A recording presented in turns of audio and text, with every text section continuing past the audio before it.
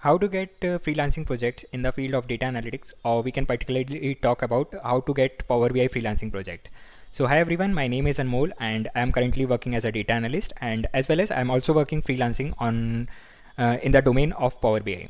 So the main question arises how we can get the freelancing projects, or how to like what are the kinds of projects which we can get. So I will tell about everything in detail. So firstly, if I share my story, then currently I don't have any account on any of the freelancing sites or apps.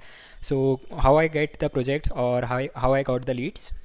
So I just started posting on LinkedIn about my technical skills, about my knowledge. I've shared few projects and content related to the tool, which is Power BI. So that was the first thing which I did, and using that thing I improved by time. Like firstly I just share randomly, but then I followed some structured way how to share projects. I've shared it in my earlier videos, you can check it out. So in that way you have to build a solid profile at any single platform. You don't need to be like focused on any freelancing site, because on that already so many existing experts are working on, so people will look for them. So you have to choose a different way. So in the first thing is you have to build a profile, and then people will reach out to you from their side. Like when they see your work, how you are working, like how consistently and how effectively you are working, they will reach out to you regarding the requirements. They will share the requirements. So in that way I got my freelancing projects from LinkedIn. And when we talk about what kind of project, so there are mainly 3 or 4 categories in which you get projects. So the first thing is you might get a end-to-end project, but if you are a beginner, then I will recommend you to go for the other options first, so that you can improve your learning. And end-to-end project at a very initial level might be challenging for you. So the first thing is end-to-end challenge. The second thing is consultant.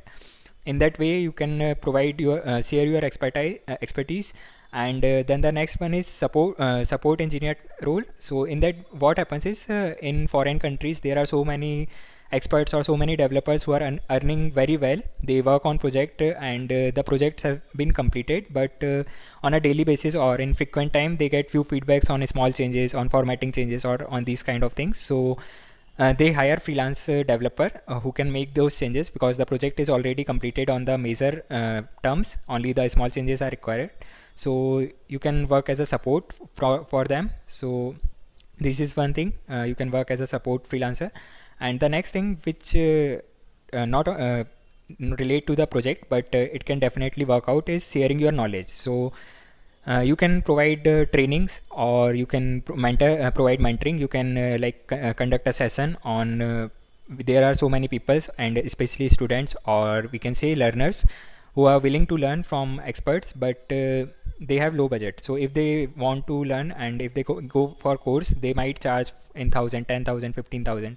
But if you are beginning, then you can provide and share your knowledge at lower cost, so that it will be helpful for them as well as for you to create a side income for you. So just like we used to go to tuitions after our school time, that way you can provide trainings and mentoring for the new learners.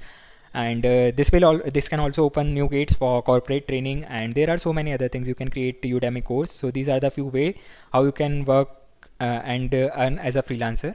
And if you have any other questions, then you can drop it in comment, or you can reach out to me on LinkedIn or Topmate. The links are in description, and don't forget to like and subscribe the channel. Thank you.